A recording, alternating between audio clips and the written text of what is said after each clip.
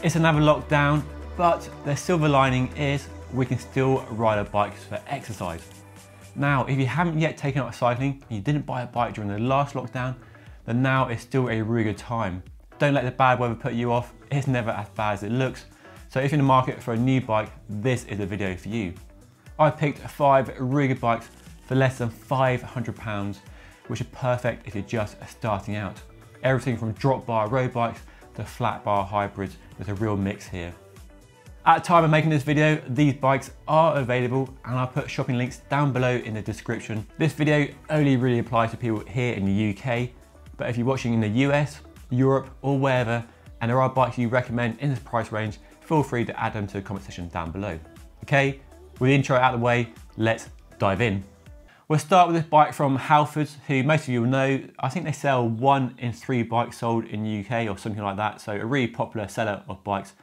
And this bike is a Carrera Parva and costs just £250 and looks a really good choice if you're new to cycling. So it's a hybrid bike with flat handlebars and loosely based on a mountain bike with 27.5-inch wheels. We've got a lightweight aluminium frame, we've got tough durable tyres to ward off punches, and we've got a wide range gear to help you on the hills and still be fast enough on the flats as well. And the frame even comes with a lifetime warranty as well, which is a really nice detail. And if you need extras like lights and mudguards, they'll even sell you those at the checkout as well. So a really good pick, really good option. Comes in 3 sizes, small, medium and large, which should be fine for most people. And just looks a really good, sensible, no nonsense choice for £250. Onto Giant and their Escape 3 disc. Now Giant is a company that lives up to its name and is a giant manufacturer of bicycles, one of the biggest bike brands in the world. And they're renowned for excellent quality, design and value for money. And this bike for £425 looks like a really good option. So it's a flat bar road bike essentially with bigger wheels than on that Carrera. So a fast bike if speed is your thing. Got flat bars though, so it's more accessible with a more upright riding position.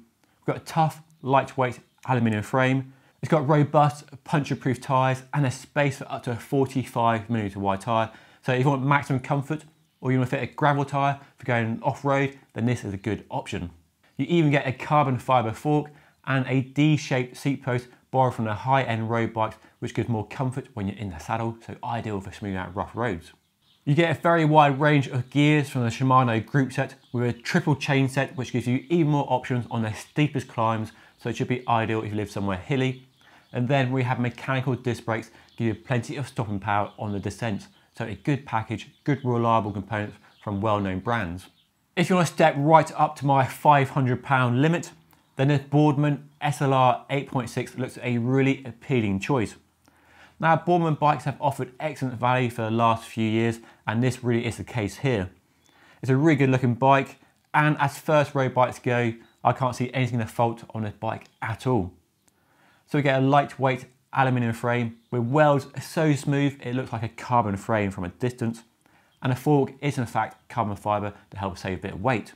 You get Shimano's excellent Claris group set, which you normally see on bikes costing a heck of a lot more money, so really good shifting quality and a reliable group set as well.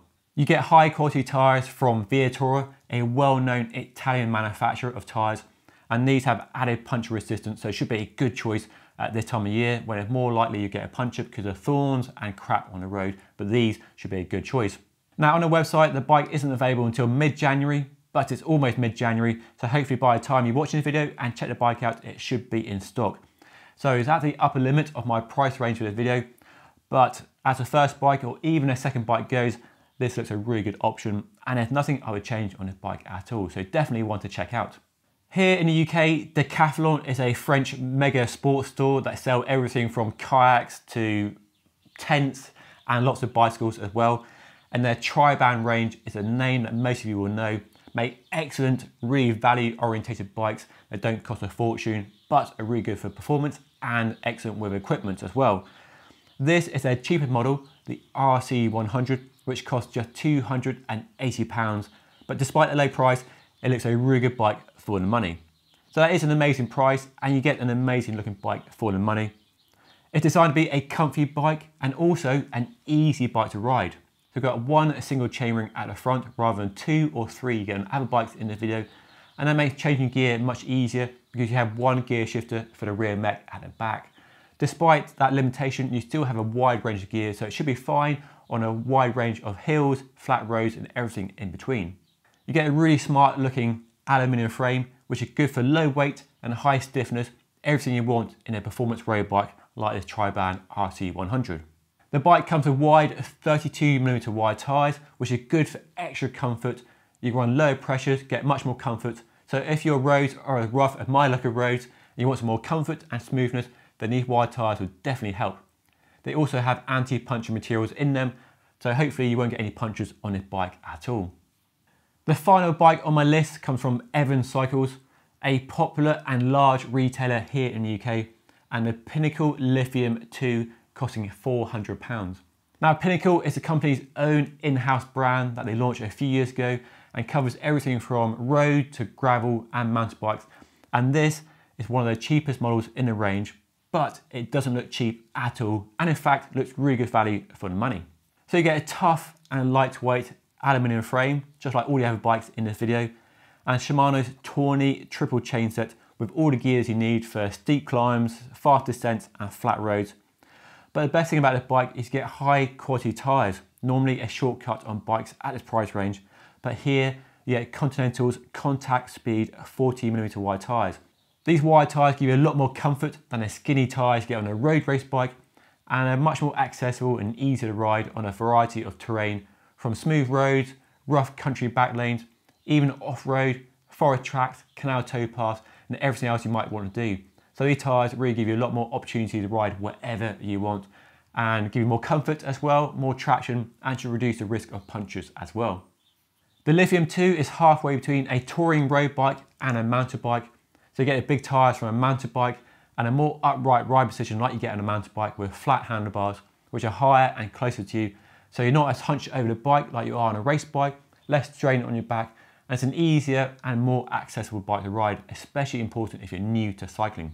You don't get disc brakes on this bike like you do on some other bikes in this video, but you do get Textro V-brakes, which should be plenty powerful enough in most situations. And the bike is available in 3 sizes as well on the website at the moment, so good pick if you want a more robust bike that can go everywhere and do a bit of light mountain biking, as well as be good on the road as well. So there we are then, 5 really good bikes for less than £500. That's perfect if you're just starting out with cycling. If you have any questions about taking up cycling for the first time, put them down in the comment section below and I'll do my best to answer them. Hopefully this video has been useful, and if it was, hit that like button, subscribe to my channel if you want more cycling content, bike reviews on a regular basis. Make sure you hit the red button down below. With all that said, it just leaves me to say a big thank you for watching, and I'll see you all again next time.